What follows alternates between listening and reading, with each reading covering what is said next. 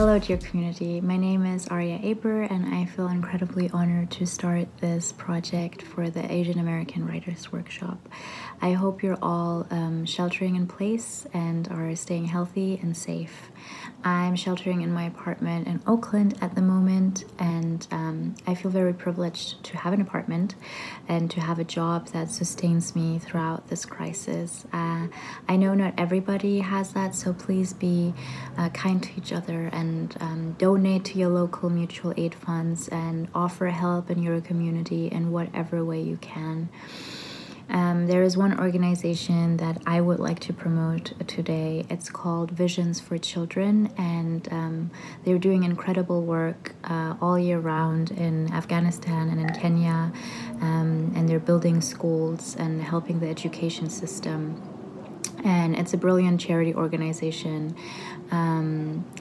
And at the moment, they also offer COVID-19 relief packages for families in Afghanistan who are incredibly vulnerable and have no safety net and no health insurance.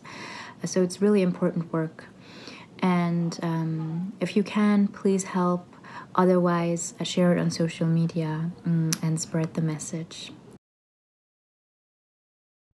I know it is hard to turn to literature or art in this time. I try to read one poem a day to center myself. It doesn't always work, but sometimes it does, and it feels good when it does.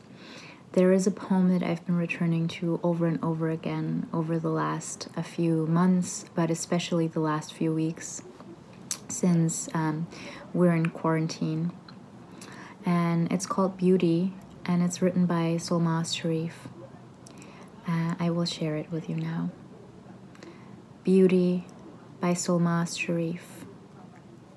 Frugal musicality is how Kristeva described Depression's speech. Cleaning out the sink drain, the melted cheese, the soggy muesli. My life can pass like this, waiting for beauty. Tomorrow, I say, a life is a thing you have to start.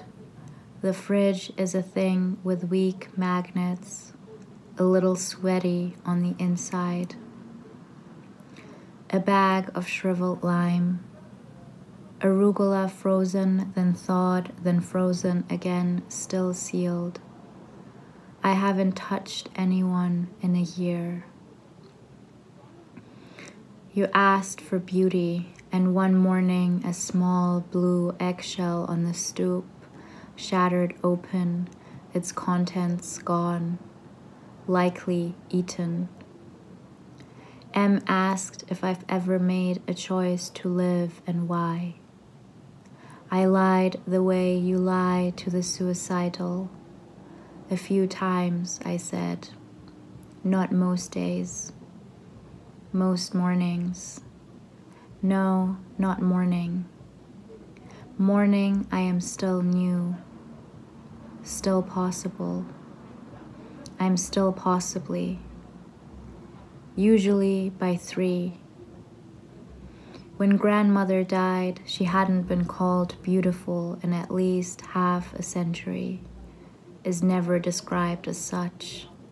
Her fallen stockings, the way she spit, thwack of the meat cleaver, the little bones she sucked clean and piled on her plate, not really looking at anyone, and certainly not me.